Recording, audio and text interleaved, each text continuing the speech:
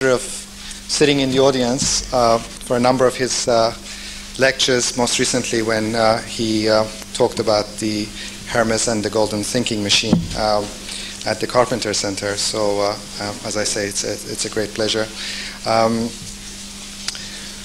One of the things that I find really amazing about the work that Alex Tzonis and his partner Liane Lefaivre have done over the years is basically the incredible kind of breadth of the work, which is very impressive, involving social, historical, cultural, and theoretical dimensions of architecture. Their focus, unlike so many of contemporary theories, really now starts with the emphasis on the social dimension, but brings it together with so many of our contemporary concerns, as well as, in fact, many of these theoretical dimensions that I said. Among the books that Alex and Liane have published together are Classical Architecture 1986, Architecture in Europe since 1968, Memory and Invention, which was published in 1992, and of course the wonderful publication that we have here tonight and the cause of the celebration, Architecture in North America since 1960, which Alex and Liane have published in collaboration with my friend Richard Diamond from the Lawrence Berkeley Labs. In addition to the books that Alex has published with Liane, he also has published The Shape of Community with Serge Chermayev, which was published in 1971, and Towards a Non-Oppressive Environment, published in 1972. And as I mentioned, the other book, the novel that he published in 1990, Hermes and the Golden Thinking Machine. Alexander Tzonis was educated at Yale and taught at Harvard University at the Graduate School of Design between 1967 and 1981. And he's currently Crown Professor of Architectural Theory at the University of Technology of Delft and the Director of Design Knowledge Systems. The title of Professor Tzonis' lecture tonight, based on the book, is From Populism to Dirty Realism. Would you please join me in welcoming Professor Alexander Tzonis?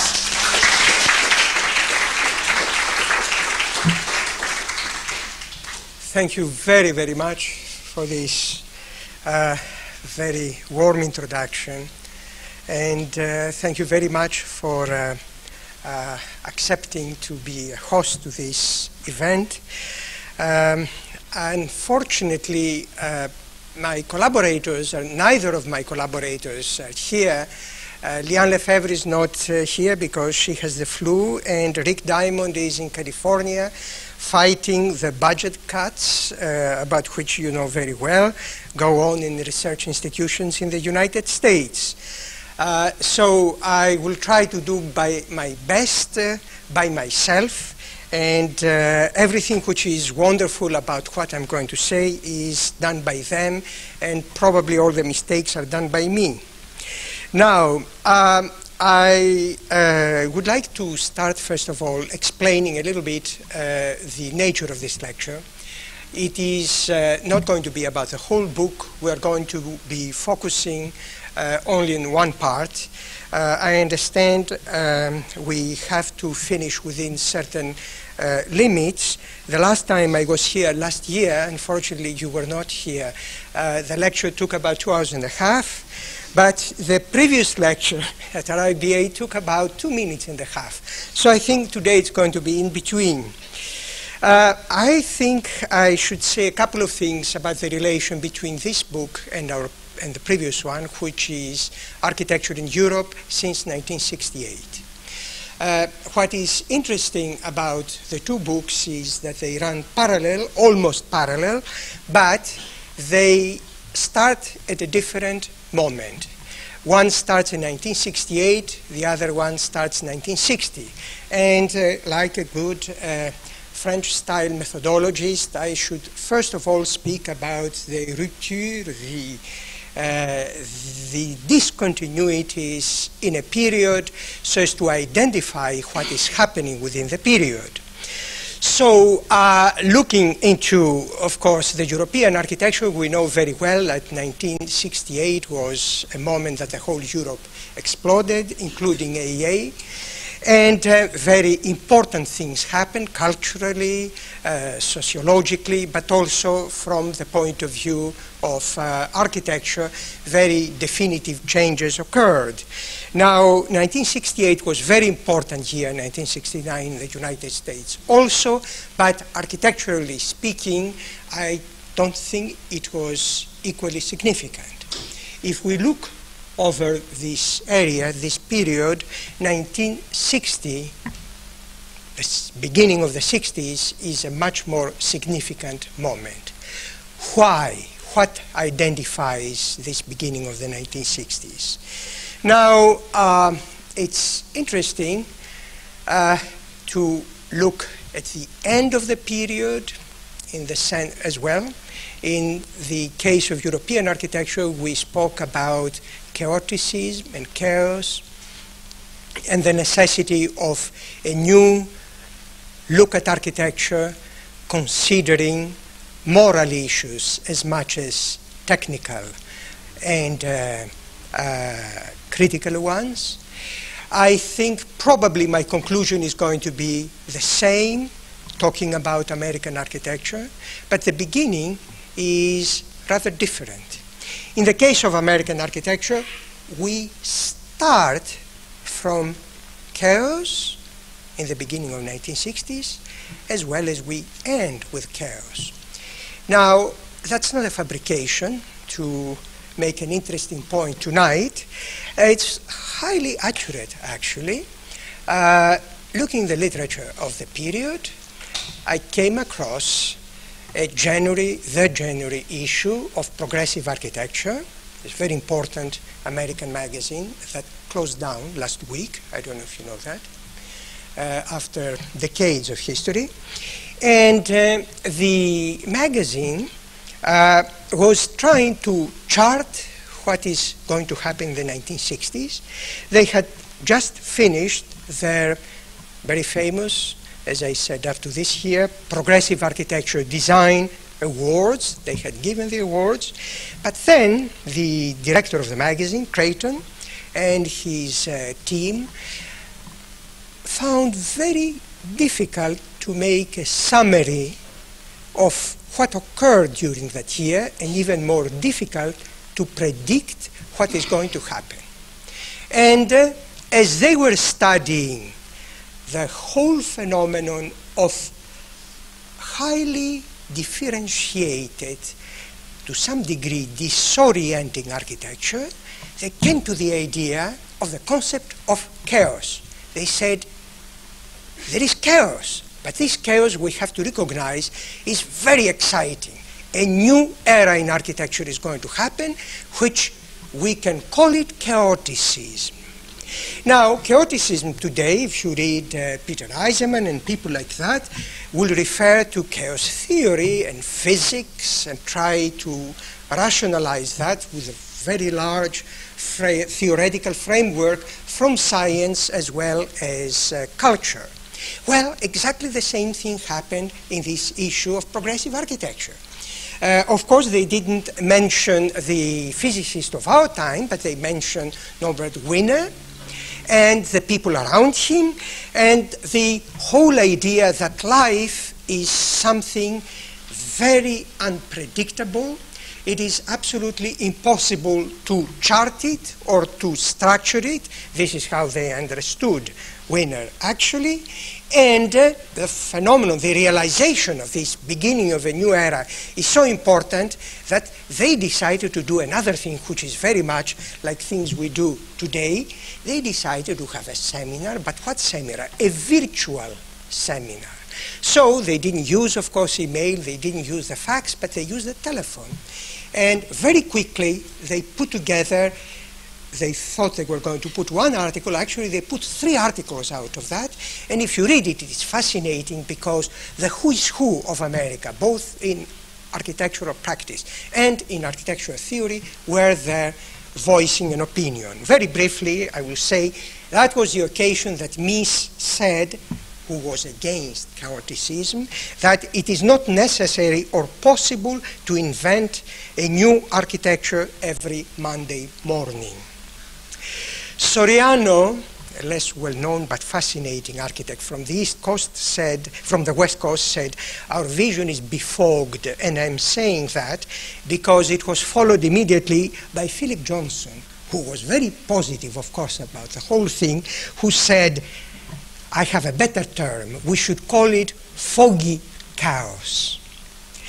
Now, other people, of course, like Buckminster Fuller, were oblivious about the whole thing. Fuller said, you haven't realized this is a world of change. You are worried or you're enthusiastic. I'm absolutely calm because I am the young man of change, and I continue charting my way without bothering about the kind of formulations you want to make.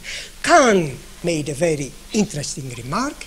He said, actually, this is a moment of crisis, but what we should be concerned more is not architecture as such, but the redefinition of our institutions. And I think I will come back to this point a little bit later. Now, I think we should try to identify what they were referring to. And let me start with something which is the background. I think we need a little, yeah? Now, the 1950s is a period dominated very much, 1948 to almost the end of the 50s, by almost one figure, and this is Mies van der Rohe. And if it is not the architecture itself of Mies van der Rohe, it is his fundamental ideas that the problems of architecture are rather simple if we are bold and rigorous about it, and they can be solved by two things fundamentally. One is the idea of the universal space. That is, everything today can be submerged inside this total environment, inside this box, which is a glass box. And as you can see here, I'm showing you actually sketches by Mies from the 1940s, where he brought the notion of the universal space to the United States. And I will come back again to this project, he tried to design, of all things, a motel.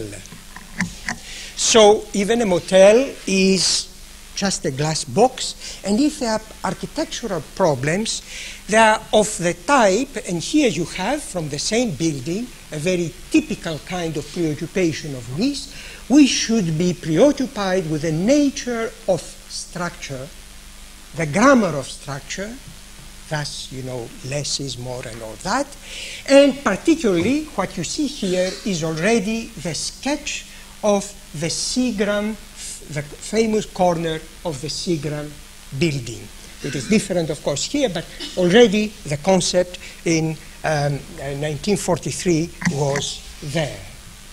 Now, that's a very different situation. Those are people from TAC Associates, in one case looking over this wonderful historical, traditional architecture in O, in Gropius, the man with the hat, and in the other case looking a little bit more confused about what has to be done.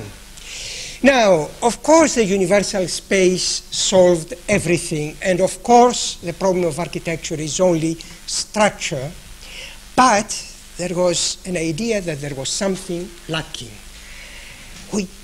Out of those two things, we don't have enough culture, and we really have a problem to relate to the rest of the world, which is a world which might not be as rich as America from the point of view of money and technology, but it is extremely rich, extremely complex from the point of view of culture. So, two ideas come up, and the ideas are, first, that architecture has to become again monumental. So the box is here, but we have to monumentalize it. And the second notion, without refusing the box, is we must somehow fit into some kind of context. Thus, the term, in one case, the new monumentality, in the other case, the new regionalism. Now, behind all that, the major confrontation was not actually inside the United States, was outside the United States, was the way through which the image of America was received by the world, and practically that was the moment when the big American multinational corporations started being implanted around the world. The Hilton hotels were built around the world, and last but not least, you have an extremely important program for embassies to be built around the world, including the embassy in London. Now the problem is, how are we going to fit inside this world, this program of the universal space, the universal glass box? Well, you will see very quickly the answer. Both projects come from TAC Associates. This is Baghdad, the other one is Athens. And what you can see here, if you can abstract this a little bit busy geometry, a little bit historicizing, what you see in the end is this basic idea, the box, and the box which is humanized, civilized, historicized, by making a little bit more elaborate the geometry of the structure. And now what you have here, which is very interesting, is on one hand you have a cartoon of the kind of architecture which was developing by the end of the 50s, and this comes again from progressive architecture, from a very critical article by Mumford about the situation under the title "What is Happening to Modern Architecture?" And on the left you have this a very bad slide from a photocopy, because the original of the magazine was stolen, so they have put now the photocopy inside.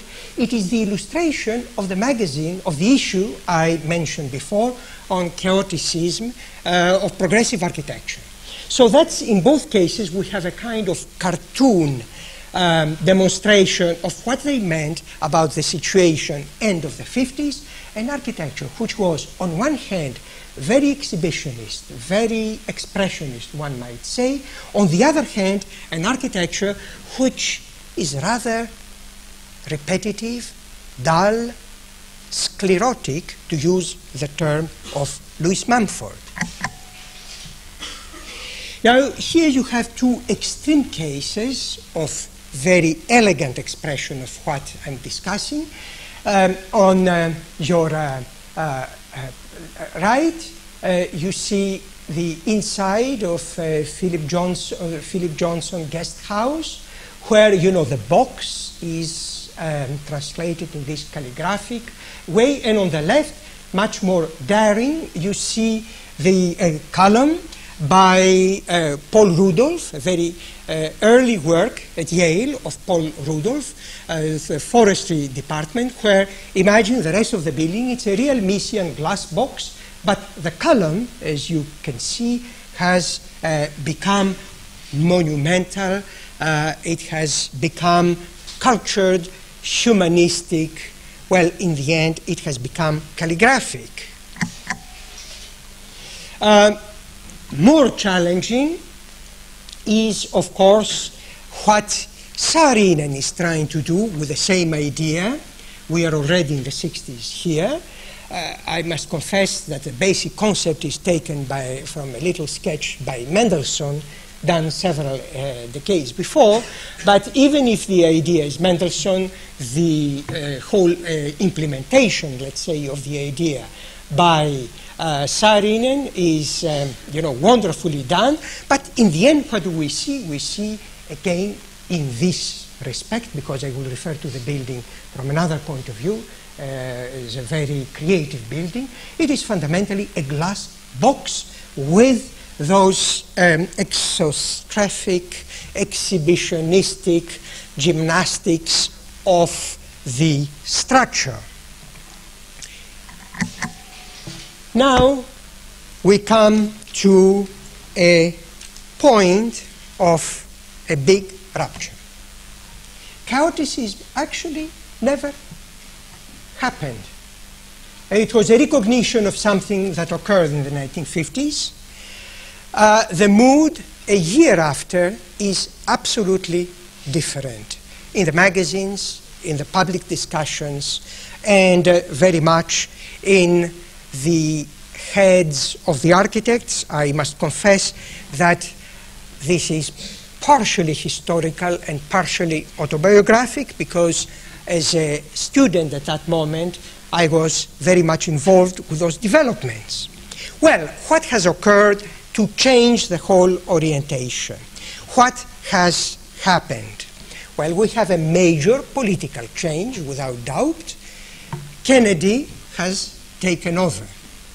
But very quickly I have to rush to say that what I'm trying to define now is not the result of a political party or a result of a personality. It is something much more complex. And it's more complex because if you, again, look at the magazines, the architectural magazines, end of the field, 1959, talking about the elections, they analyze from the architectural point of view the politics of the two parties, and they come to the conclusion they are exactly equivalent. There is no difference between Republicans and Democrats in terms of how they view architecture.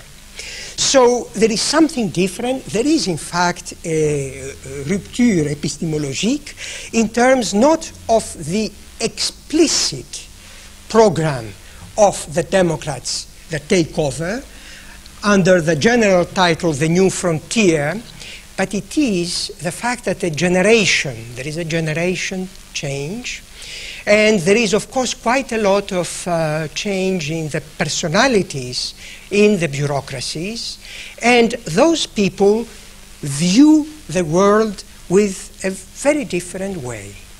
Now, the way they view the world and the result of this mentality, we might call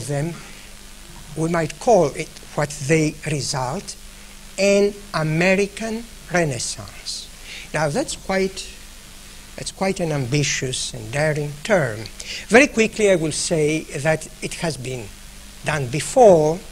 It is a term that has been applied in other moments of American culture, including the famous Renaissance of Harlem.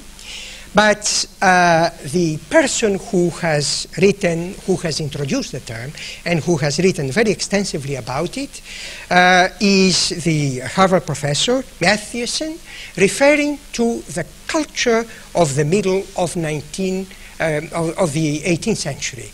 The 19th century, 1850, 1855. Now, very briefly, what is Renaissance?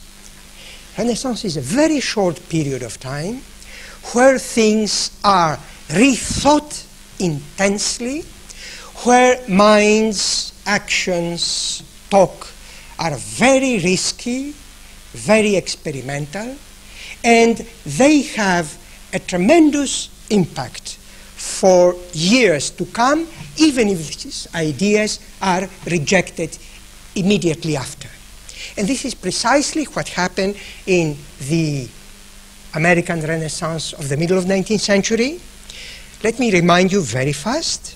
We have, in almost 5 years period, the writing of The Representative Man, The Scarlet Letter, The House of the Seven Gables, Moby Dick, Pierre, Walden, Leaves of Grass, and just a little bit before that, the founding of the Dial. From the contemporary point of view, almost every issue, including gender, feminism, racial aspects, necessity of redefining the economic system, necessity of redefining values in culture and so on was discussed during this period. The names which we have to keep in mind are Thoreau, Margaret Fuller, Melville, Greenough, Hawthorne, and certainly Emerson. Now there is a similarity. If you look at the beginning of the 1960s, a period almost of 2 years, we have Carlson's The Silent Spring, Harrington's The Other America, Mumford's City in History, Chermayev's Community and Privacy, Lynch's Image of the City, Jane Jacobs' Death and Life of Great American Cities, Venturi's Complexity and Contradiction. So you have this cluster of extremely important, extremely influential books that explode at that moment, and almost the same time you have a number of projects, and this is what I will try to discuss immediately and show here. So we have the ideas, we have the books, we have the people, and we have the buildings. And we have the issues. Now what is important about the first part of the 1960s, and the rest of the lecture, I have to say, is going to focus mainly on that, is the similarity, not only in terms of mood, but also in terms of issues between the American Renaissance of the mid-19th century and the American Renaissance of the beginning of the 1960s. The issues are technology, community, environment, dissent. They are all clustered and interrelated. So actually, what the Kennedy people did, and architecture follows that, is bringing back this very strong American tradition, which we might name it under, terms related to the first American Renaissance: organic thinking, organic architecture, functionalism, functionalist architecture. But this has very little to do with functionalism in the sense of the 1920s and the Neusacklichkeit. And extremely important terms, more philosophical terms, are transcendentalism and what follows it, pragmatism. Now we'll come to those issues, I hope, in the end, because there is a tremendous misunderstanding about, and a very bad reputation about, most of the terms I have mentioned now, especially, of course, pragmatism and functionalism. So I think it is time to go to the projects and move a little bit with the projects. Here we have a very interesting building, so different from whatever I have shown you before. It is Edward Barnes. It is an experimental art school in Maine, and you can see very quickly the issues I referred before. Technology, of course, immediately you will say, well, what technology? Well, that is what we have to understand. That technology, in the sense of the mid-19th century American Renaissance, does not mean necessarily technocracy and technophilia. It is the idea of using human inventiveness and the capability of men to create artifacts intelligently and morally founded. What does that mean?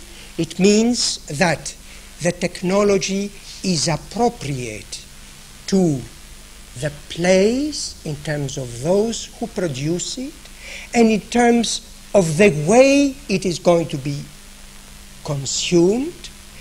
That is, it is not disruptive because of economic necessities, the existing community, and it is not disruptive the existing environment. Now, all those issues sound extremely contemporary. It is as if they come out of a newspaper of the 1990s. In fact, including the ecological idea, all these ideas, we find them in the authors I mentioned before, and all these ideas can be found in the projects which follow, and especially in this fascinating project of Barnes.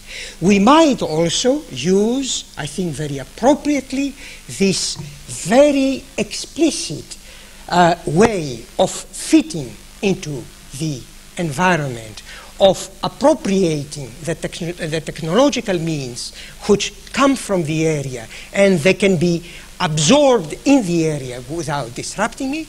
We can identify all these issues as a kind of regionalism, but it is a different regionalism from what we have just seen before.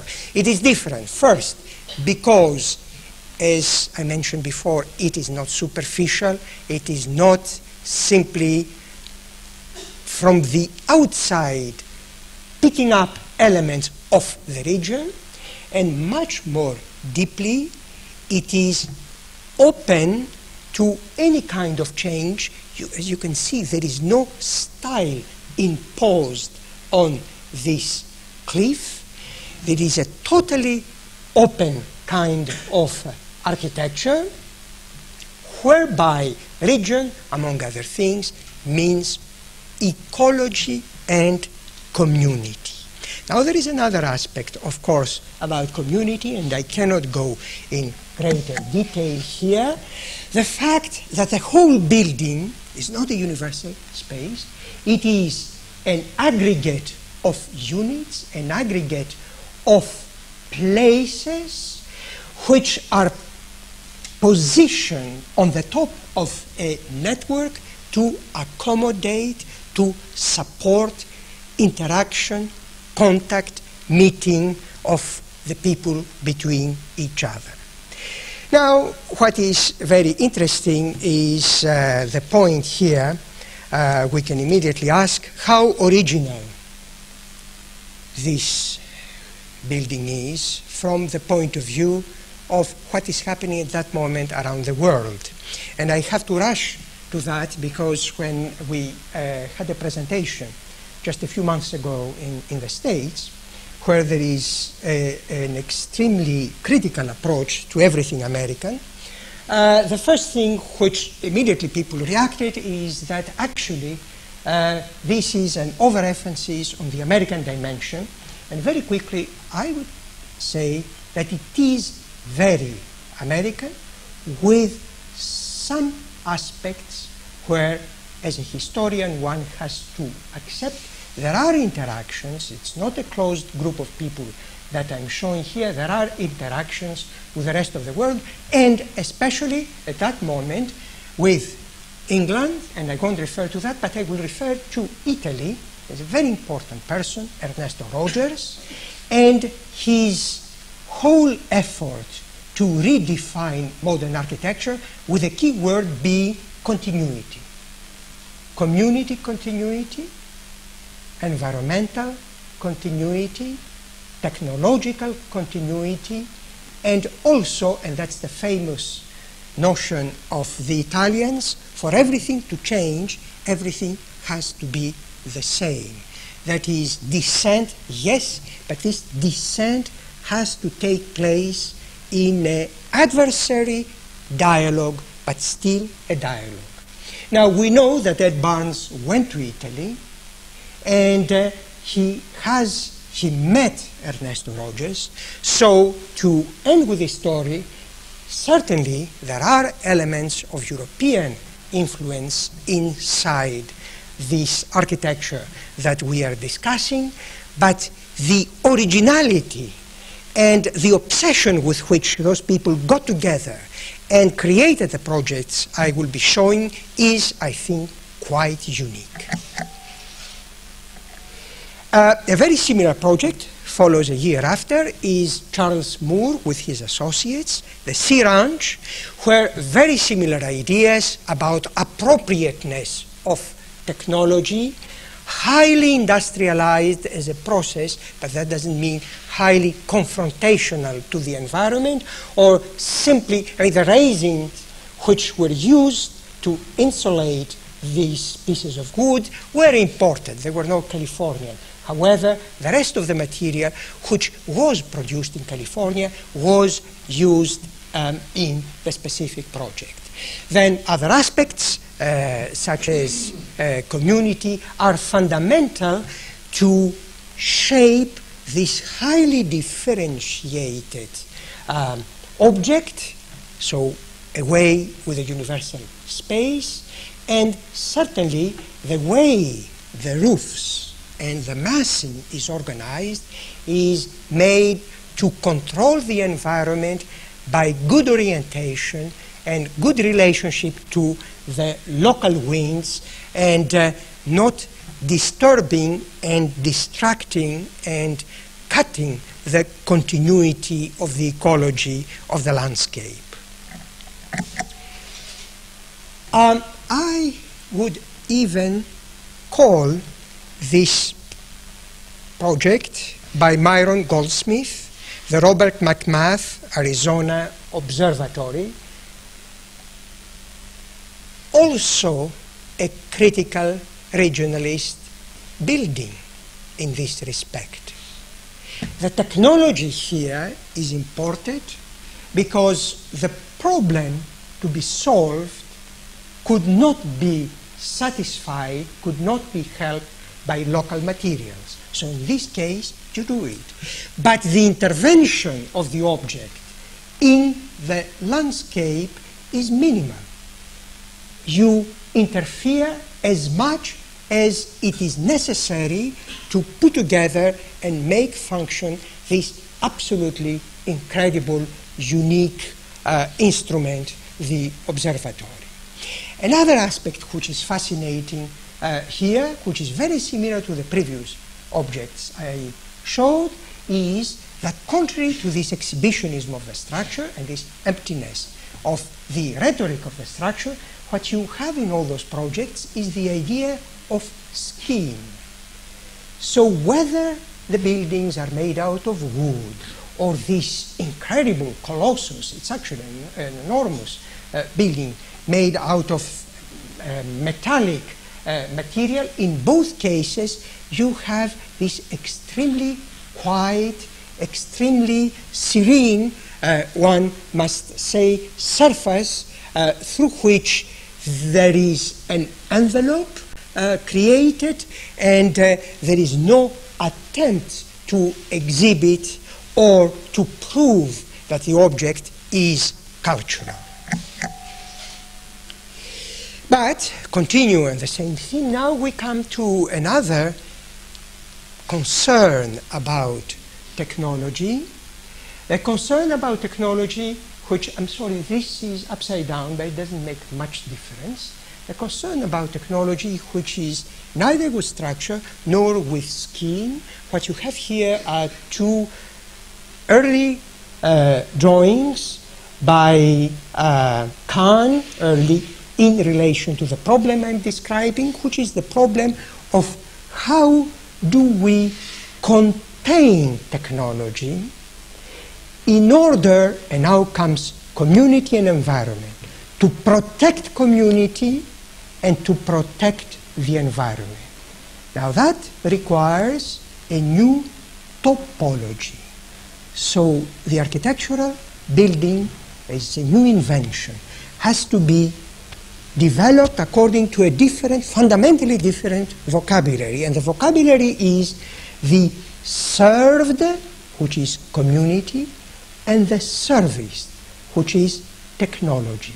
And out of this new topology, then nature and ecology can relate to the building in a non-disruptive way. Now, the early ideas were rather naive. Here you have a hollow, tries to create, inspired by Buckminster Fuller, he tries to create this kind of hollow, huge column, and inside that puts the piping system of the building. In the other case, he experiments, that's the Richard's laboratory, with stacking pipes, one on the top of the other, to still try to find an expressive way of creating this new topology. As you will see, things are becoming much simpler, much bold. Here, what you have, it is Richard's laboratory in Philadelphia, medical lab.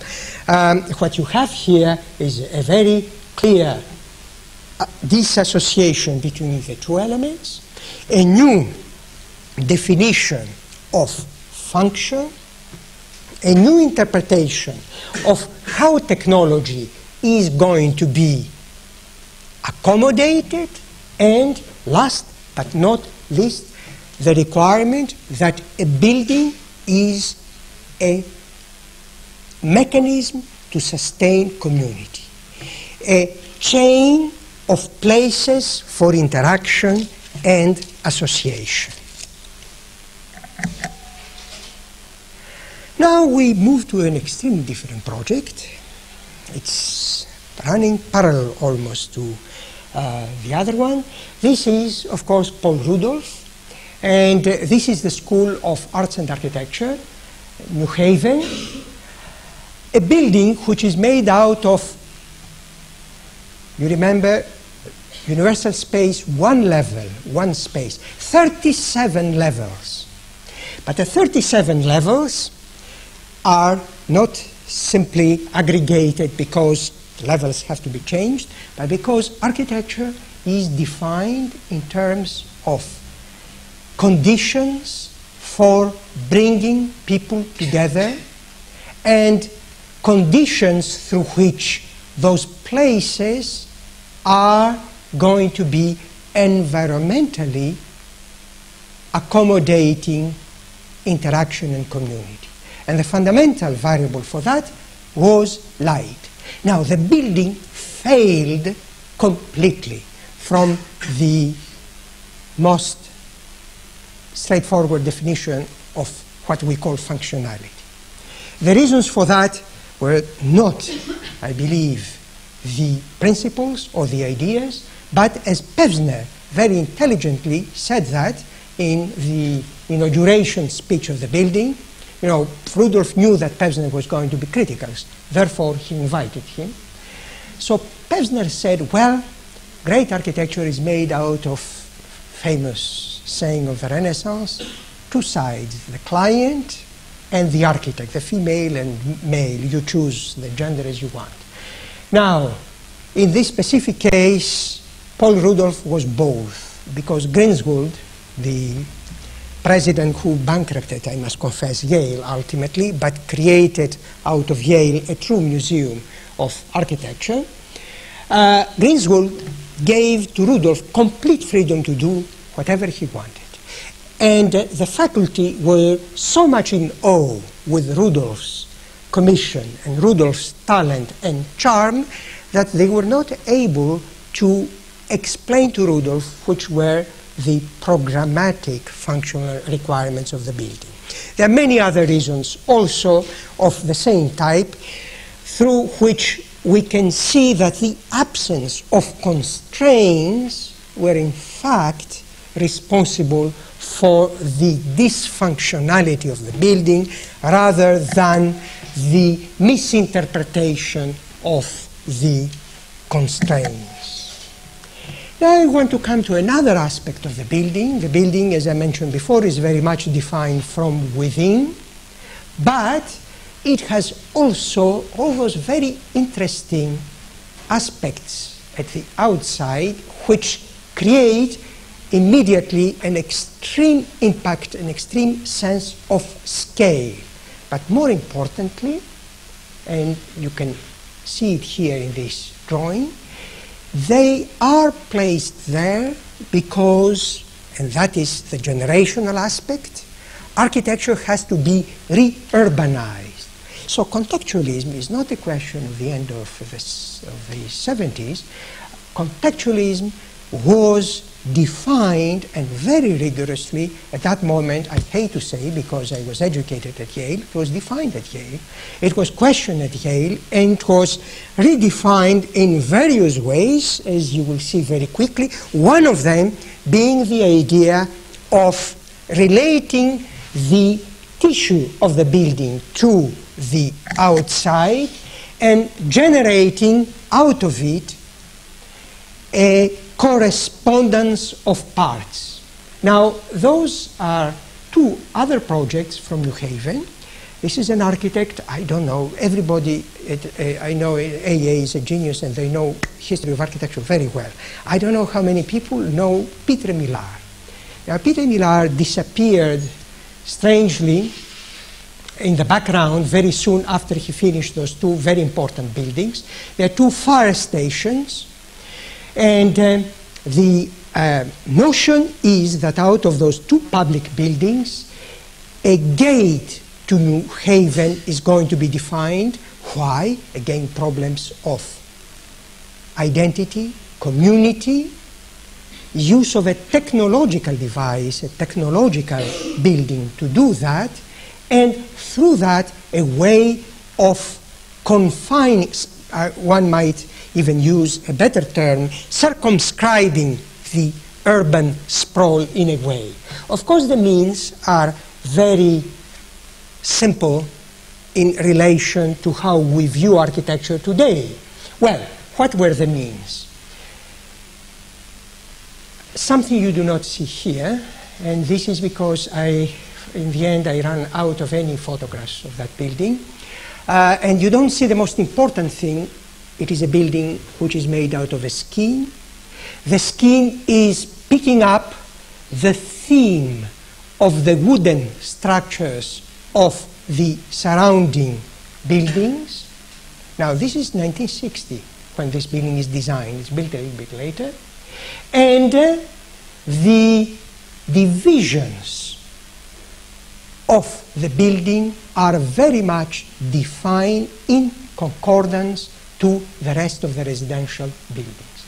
Here, what we have is something quite different. The whole building is worked out with axes, and with the axis, the building is anchoring the place to the environment. Now, the idea is the following. The environment actually, if you visit it today, it's almost the same condition as it was at that time, is a very anonymous, very, very low profile environment without identity. Now, the building is corresponding to the environment, not to blend, but to enhance, to concentrate like a lens the identity of the environment, create an identity of the environment through its tissue. Much more exploratory things also are going on at that time. Here we have diagrams that come from Kevin Lynch, very extreme cases of how the city and the environment is going to develop. In one case we have the traditional core, in the other case we have various ideas of dispersal, and the other slides which I eliminated tonight, where you can see more and more chaotic and much more complicated arrangements. But what I'm trying to say is that another notion is that the building is conceived as a piece to a new kind of environment which is going to develop.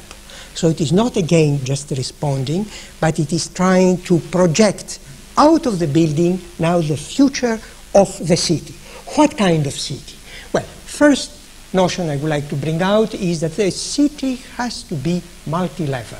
So again, against the flatness and this oversimplification of the universal space, you have the levels, but now the levels, here is a Kalman building, an ex-professor actually at AA and a student, I think. Yes, a graduate from here. And this is, of course, Marcel Brogger.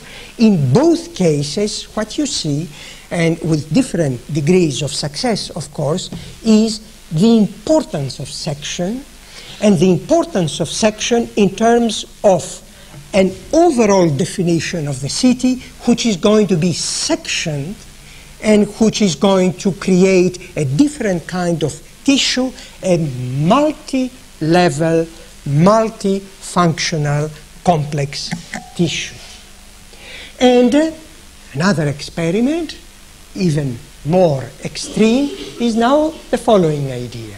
The idea of developing a building which is extremely compact and part of nature. Now that's very banal, but we are 1990s. I'm talking about the 1960s, early 1960s. The atrium is introduced, is invented. In the other case, you have exactly the opposite. You have a building, some people will call it deconstructive, that's nonsense, of course. It's a building which is completely disassociated, so it can be integrated with the environment because of this extreme disassociation and flexibility of its components. In one case, you have Roche, and this is the Ford Foundation building. In the other case is the Mummers Theatre by Joe Johansen. Now let's run a little bit faster to see the inside. Now the inside is a response to the suburbanization of labor, which already is happening at that moment, and also a redefinition about what kind of environment is the environment not anymore of the blue-collar worker, but of a highly creative, cognitive information processor, or something like that, that Reich actually tried to define in his latest book. The new kind of person who is going to work in his mind as an individual and as a group. And in this case, the answer, according to Roche, is, we'll go through various details about even the dimensioning of the offices, but the more fundamental is the enclosure of part of the public space, a space which is partially private, but it is also, it continues to be public, and it has perfect environmental conditions to be able to sustain community. Of course, the building has been copied and paraphrased and deformed so many times that it is very difficult with fresh eyes to look at it.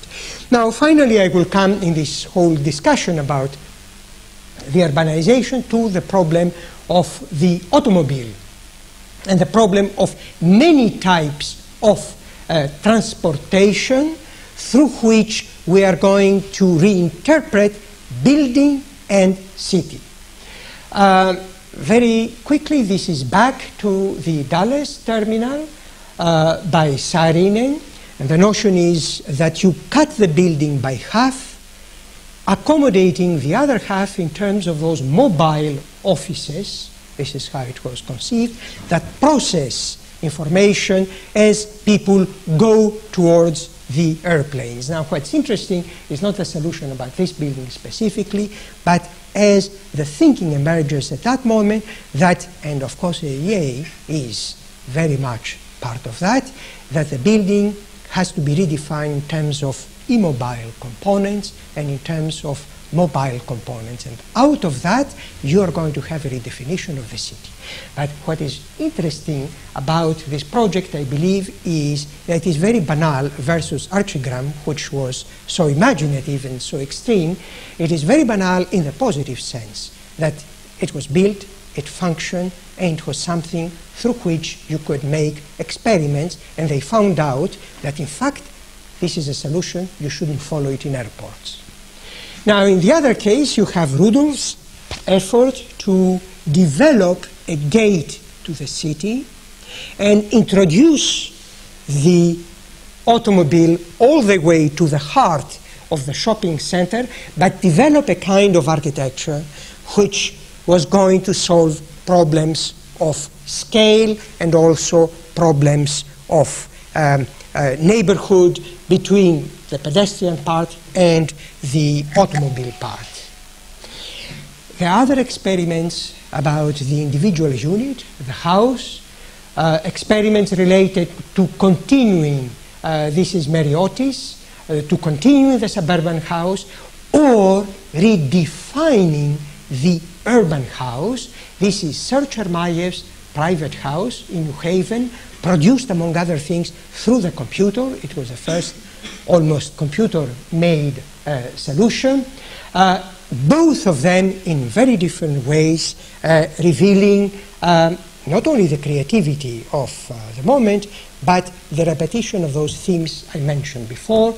And I can go again through the list of community, that is the definition of the house as an aggregation of meeting places rather than a place which is defined pictorially, or a place which is defined by comfort only, and so on. I would like to rush to a few more large-scale projects. Here we have Affleck's Bonaventure multifunctional building in Montreal.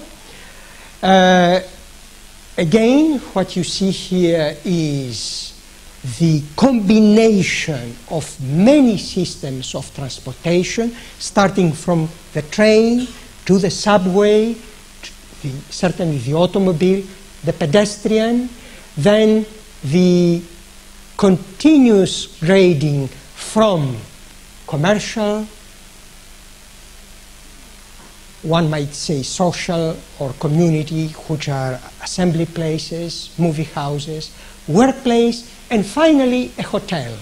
A hotel designed in association with a landscape architect, Sasaki. So you have a garden on the top of the building, and again, what is very interesting is not that it is hotel, but that it is residential. So the concept was that actually we should rethink the residential aspect of the building and the city in a new way, in this sectional, multifunctional way. A different, very different view is, of course, Buckminster Fuller, who tries to put everything together, everything in one universal space. And I want to point out again the importance of movement systems.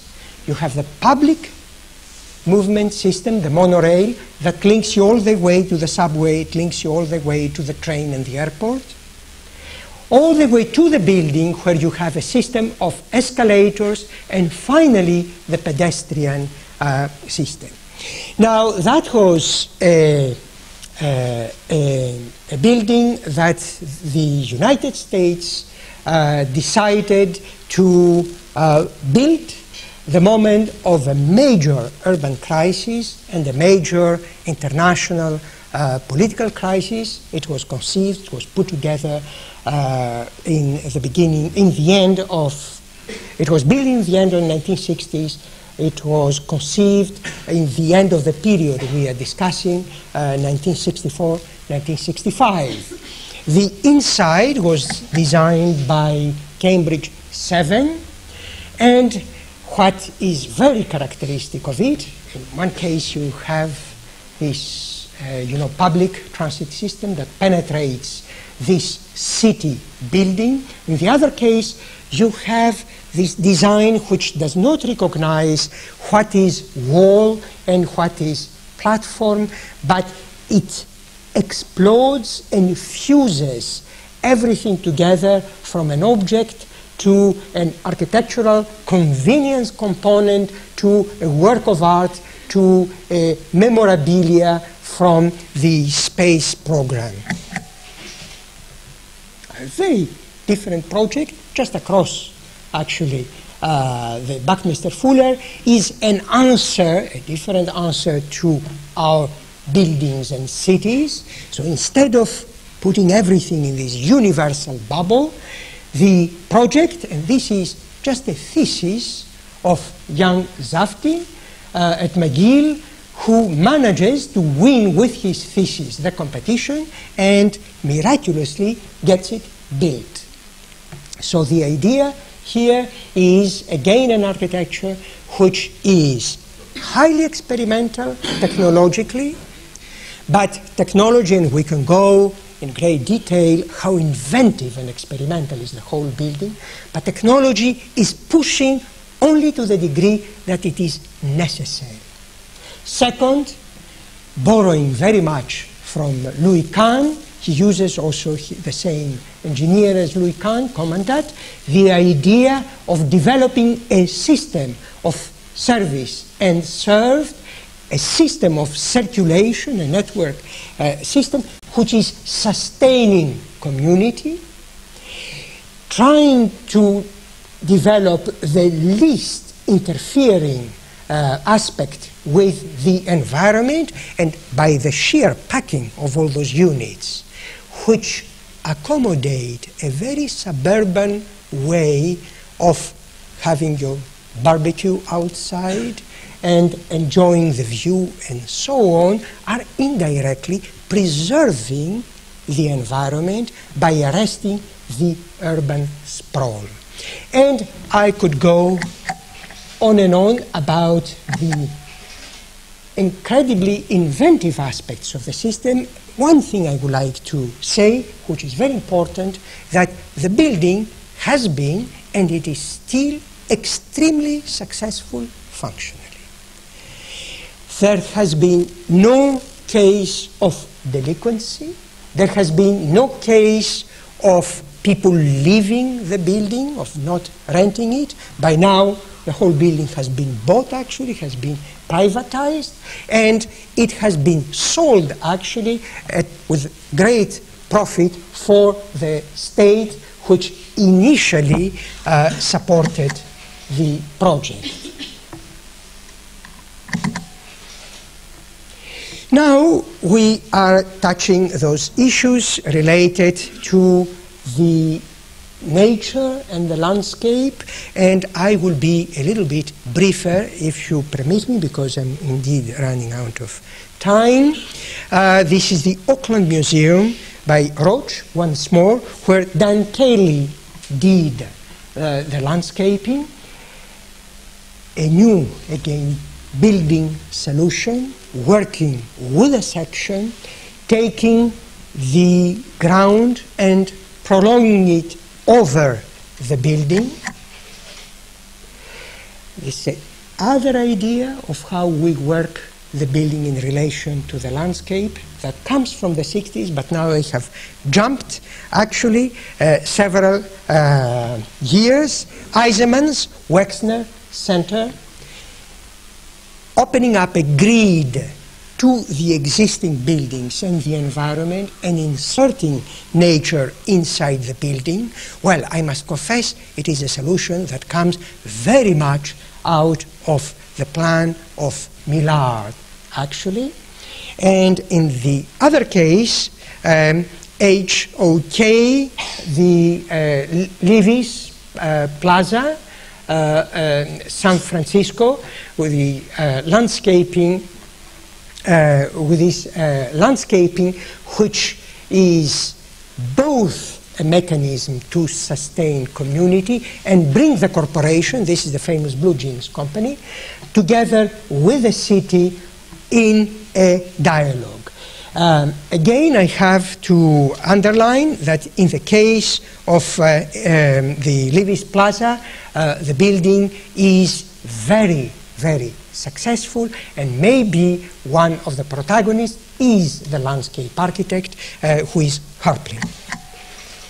And now we go to more complicated ways of treating the building in levels and inserting transportation to the building. This is garden, building, highway, all put together.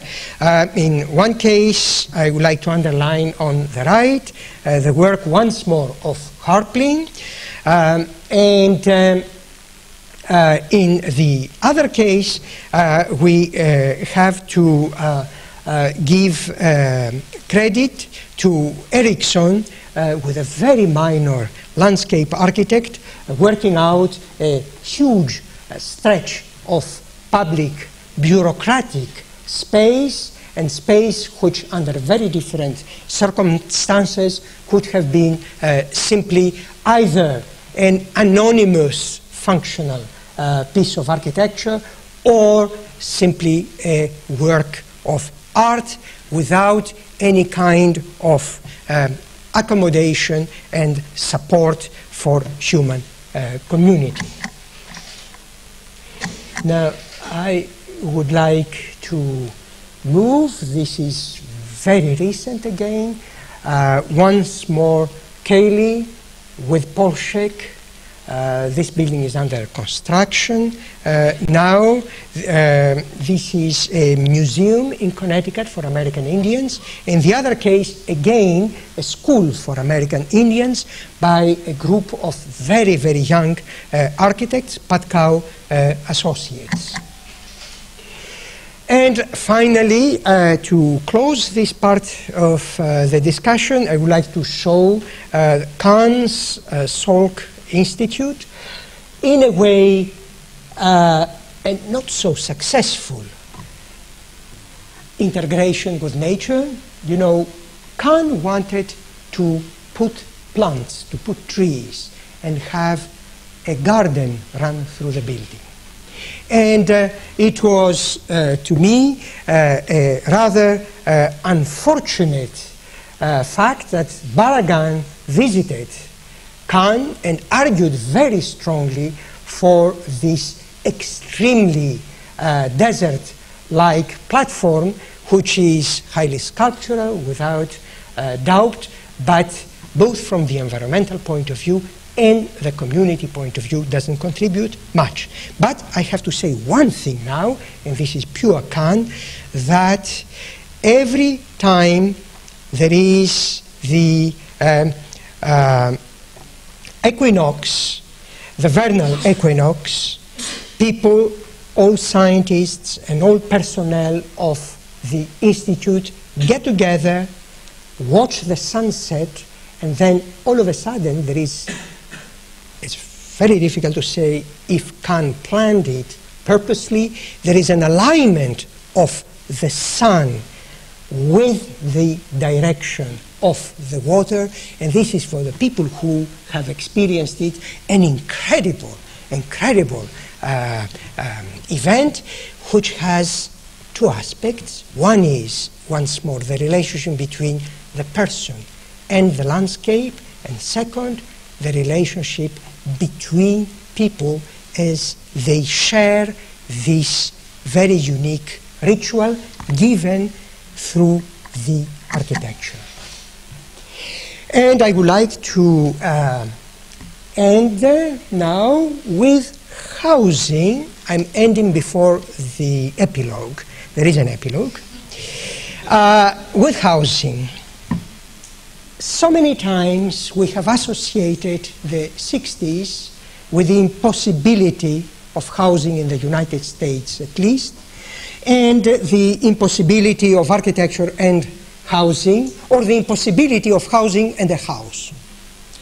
Now, I will challenge that with an American project, early 1960s, designed by Marquis and Stoller, the brother of the famous photographer, landscape by Harpling, which is still today exactly the condition you see. It has the lowest crime rate of the area. It is absolutely impeccable from any point of view in terms of how the environment microclimatically behaves to the people and how the environment enhances the community of the people. But I must confess there is a tremendous difference between the two. This is public, but it is actually the longshoremen's retirement plan that financed it. So it is not public in the sense of the state. This is state, and this is Yamasaki. Now the difference is that this building is very little known, and lots of nonsense has been written about its failure. This building was never finished. the lighting fixtures, the landscaping, everything was cut. And not because of the architect, but against the complaints of Yamasaki.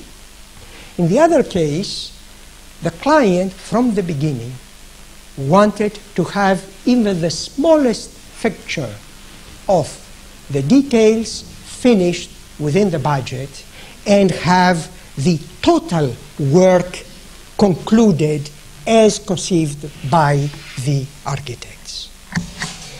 Well, but what has happened?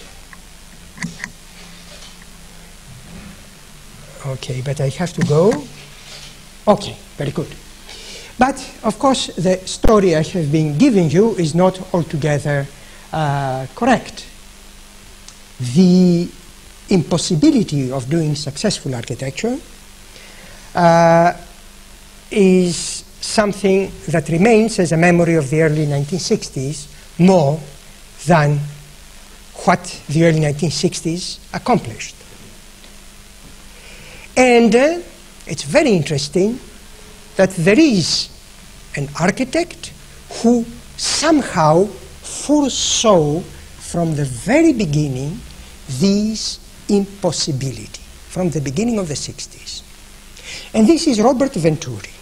Now, I will conclude with Robert Venturi by referring to him not as contextualist or postmodernist or historicist or any of those things, but as a true critical architect,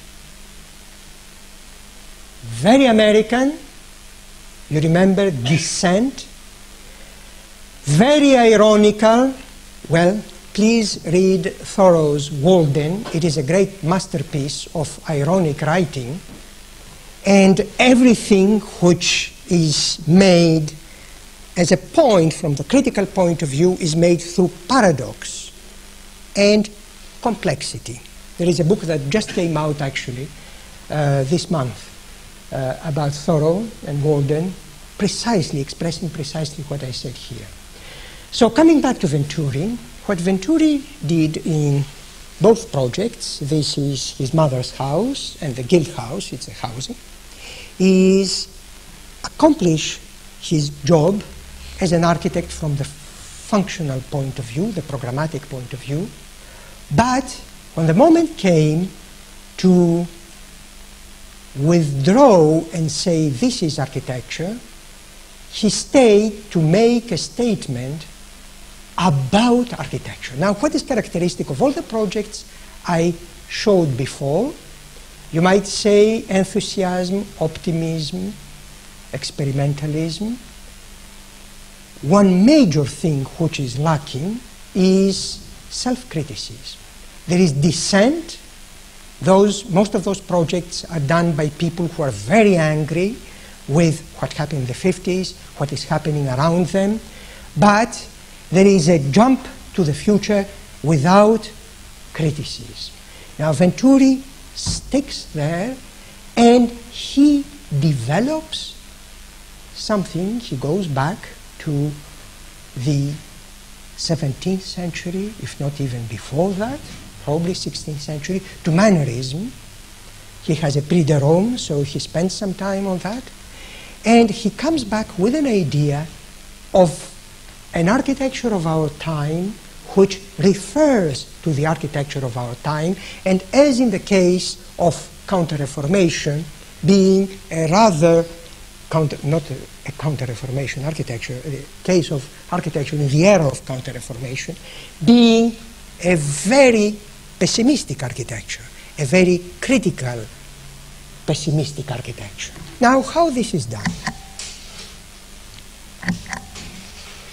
There is something mysterious happening with those. No? Ah, it's getting even wilder.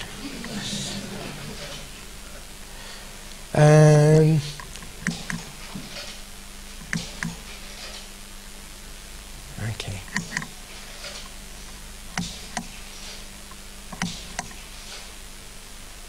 It's quite important to do it properly. Now, I will try to go one step forwards. First this, then that. Okay, good. Now, going back to Mies. You remember I showed you this motel, early 40s.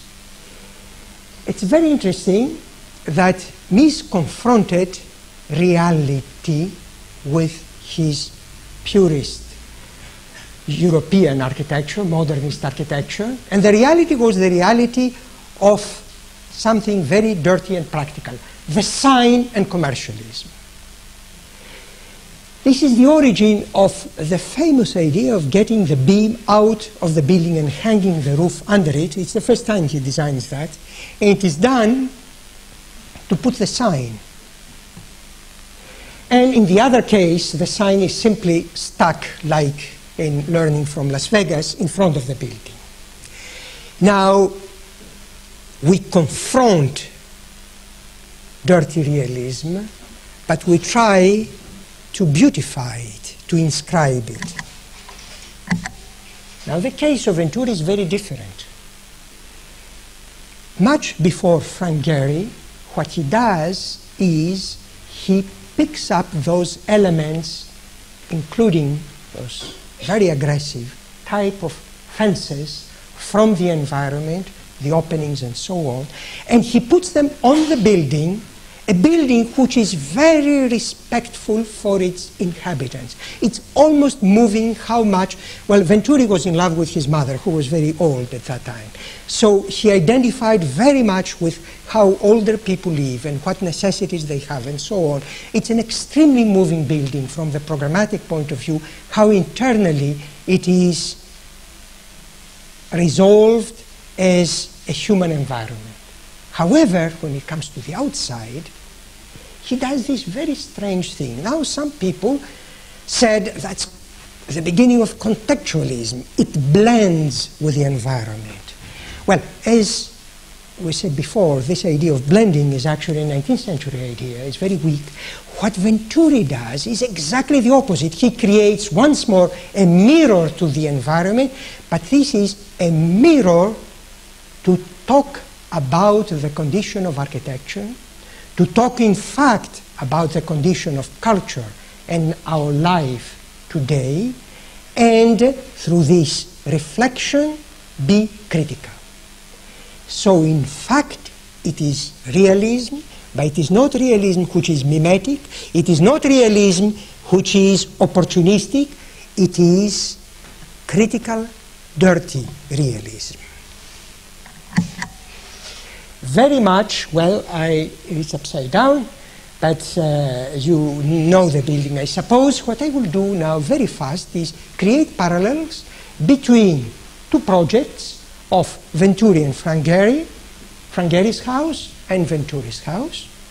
Bring out that actually they're doing exactly the same thing, not only ideologically, not only because they both take this critical position, but most importantly, because, and now we will come to this notion, the skin is, that's worse. The skin is the device. Now, by taking the skin out of the building, it is a way through which we become aware of the act of designing, the arbitrariness of designing as an institution. Okay. And we become confrontational, adversary, critical about the current situation.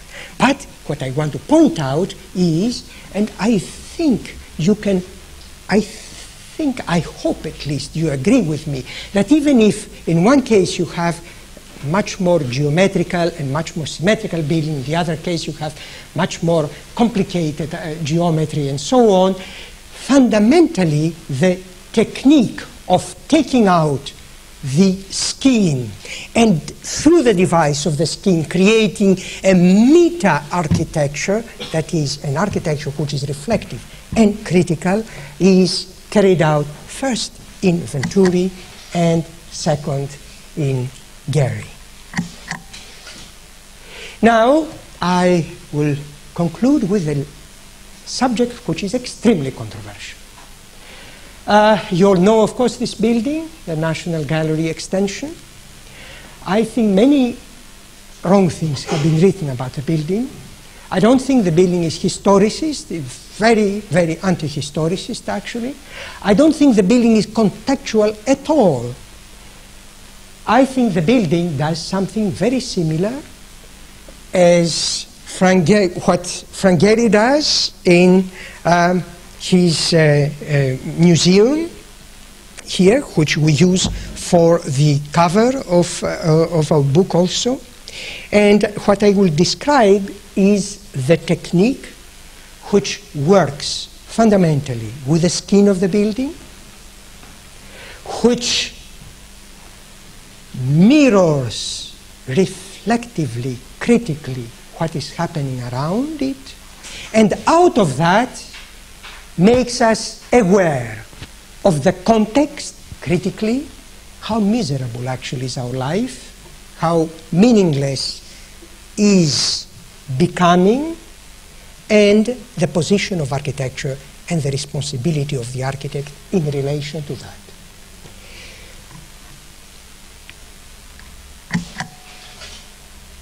Now, what you have in both cases is this very confusing kind of contour of the building. It is very different, but it's very similar. When we face this rather noble, old-fashioned, old National Gallery, the architecture doesn't mimic. It makes a point to pick up this element in reference to a certain high point in the history of our society and culture. When the Frank Gehry faces the most meaningful part of his side, which is the river, the architecture becomes again reflective. It reflects almost the waves and the movement of the water.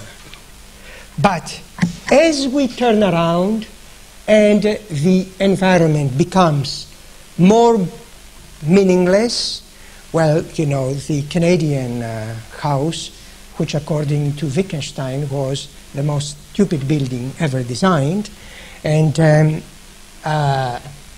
further down the street, the other buildings, and the same is the story with the Frank Gehry house. So as we move to the other buildings, the architecture becomes less and less, so to speak, noble, till when we come to the back of the building, it becomes almost dumb, mute, and ironic. And here, with all respect for the monument, it is simply a comment about how advertising is becoming a part of our life and how this advertising affects the idea of the sign, the idea of place. Now I come to two even more extreme buildings of our time, very moving, designed by Ingo Fried, the Holocaust Memorial in Washington, and Eric Owen Moss, the Paramount Laundry. Here you have, maybe less elegantly, maybe more aggressively, the notion of reflection and the notion of criticism. So dissent has come to its ultimate point. The adversary function of architecture has come to its extreme. And, well, what did we say in the beginning? We said that dissent is one of the fundamental components of the way Renaissance the new American Renaissance was conceived in the beginning of the 19th century. But dissent was necessary in order, as very clearly both Emerson and later the pragmatist philosophers spelled out. Dissent was a step to get out of the habituation and the conformity of our life to be able to go to the next step, which is experimentation and changing our condition. Without dissent, and very late pragmatist Dewey makes that very clear in his methodology of thinking, without dissent, it is absolutely impossible to be creative. It is absolutely impossible to break the chains of our cognitive system, of our ideological system. But dissent cut outside of this idea of creativity, dissent cut outside of the component of community, environment, and making artifacts, technology, is almost meaningless. So from this point of view, although I finish with two projects which I think represent the crisis of the end of the 1980s in architecture, from this point of view, I am highly optimistic about what is happening in American architecture and in architecture internationally of the very young generation. I would say philosophically, I see a turn or return, if you want, to pragmatism with a reintroduction of the environmental concerns, the environmental consciousness, which was so typical of this generation of the mid-19th century in America. I also see those two purely technical aspects of architecture, the idea of the scheme and the idea of landscape and architecture as being fundamentally one thing, being a key theme of the young architects.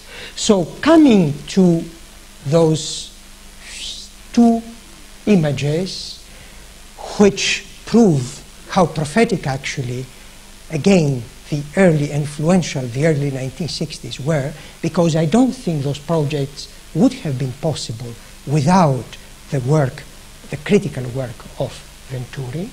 So although those are the last images you're going to see, I believe the kind of architecture we are moving today is quite different, but this is the subject of an extremely different lecture. Thank you very much.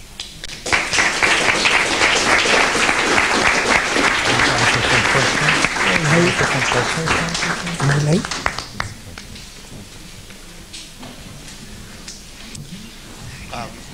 Well, Alex has just sort of set up the scene, obviously, for the next 2 or 3 lectures, so he has to come back and do these things. And there are drinks upstairs in celebration of the publication, but I'm sure we can't let Alex go without maybe asking at least 1 or 2 very brief questions before you all go upstairs to share in a drink. But we'll see. Are there maybe 1 or 2 questions now? You talked about Yale, but I mean, you mentioned Kahn and Venturi. If you hadn't studied at Yale, wouldn't you talk about Philadelphia? Of course, it's highly biased, but it's a long discussion because Philadelphia developed because of Yale. There was a crisis at Yale. Kahn is obliged to leave. Kahn attracts other people like Commandant and so on around him. So I don't think it is highly biased to say that Yale was in fact very, very important. But it's a confrontation with Crane and McHarg and Jogolo and Louis Kahn and all these people that made Philadelphia. I think looking back, the Philadelphia stuff has also stood the test of time better. It's just as architecture better. That is a long discussion. Yeah, it is a long discussion. Maybe there was a hyperbole about Yale, but there is a little bit of historical, or quite a lot of historical truth. Yale was very important. You see, I would have said Philadelphia. Philadelphia went down, and not the end of the 60s. No, I'm talking about the 50s. And then there was a new dean, a new budget, a new president, Kahn was brought in, all the others were brought in. So whatever they did was as an antipode to the tone, the tune which was defined by Gehry. But still, I think this is very artificial. It's also very artificial from the point of view that many of those ideas come in the 50s, but they become visible in the 60s. That's what is important. Yes, I mean, David Crane of late 50s is very important. Kahn also thought out his system in the 50s. There's no doubt about it. But the whole, even politics of the Great Society and so on, even environmental consciousness is a 50s topic, but it becomes visible.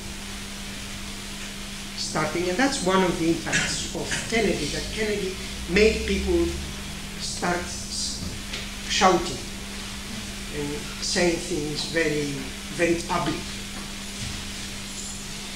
Maybe we could continue this conversation. Do you think upstairs? Yeah, it might be better over a drink. Some drinks. All of that.